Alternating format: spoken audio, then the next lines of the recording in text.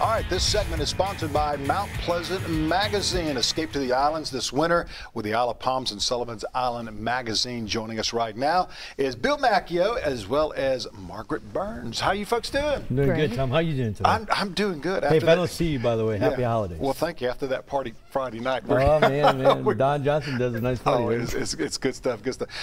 Talk about the favorites in the magazine, Mount Pleasant's favorites, is that right? You talking about the best of coming up? Yes, the best of, correct. Yeah, that's we're excited about. We had more votes this year than ever. Altogether, Really? Tom, we've had 278,000 votes, and this year we had 52,000 votes. The station was voted. Aaron and Dean were voted as one of the best. Television celebrities. That's great. So that's going to be the next issue. So whoever sees it out there, pick it up. Margaret, you're the editor of the Isle of Palms Sullivan's Island magazine.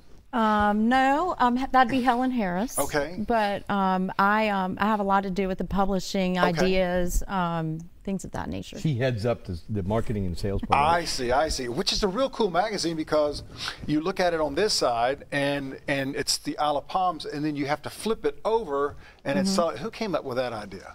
They were they're sister islands. It makes was sense. it Charlie that came up with Charlie, my dog came. His dog. Yeah.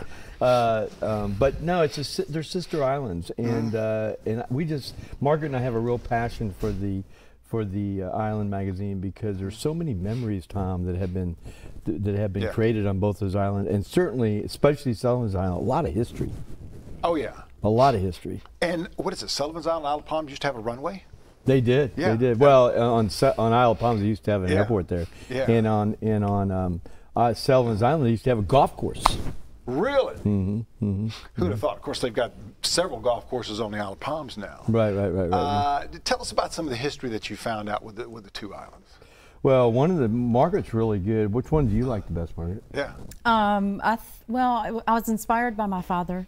Okay. Who walks out on the beach every day and discovered a lady that we call the Angel of Sullivan's Island. Okay. She picks up trash, plastics, anything like that. She used to run a lot. You can read about it. She moved to Charleston in 1972. Her name's Eve Gentoo, and I'm just mystified by her spirit. I mean, I just think it's wonderful that she cares enough to try and save the environment of the ocean. In this issue, we got an article like on the Dunleavy's polar bear plunge. Sure, it's coming up 1st January. You know, one of the things, Tom, I liked about it too is we have a thing called We Are Sullivan's Island. Yeah. And we feature some of the folks in here. Yeah. The pictures of them, a little Charlie blurb Condon. about it. Yep. And then there's, who doesn't know Dr. Durst? Oh yeah.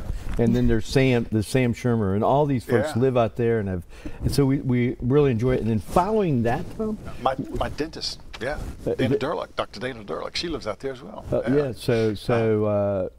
then right after that, we were, and we've got some historic documents of people that used to live out there, and they wrote about the island. So it's great. The lighthouse itself, it's not available for public tour, is that right? Okay. No.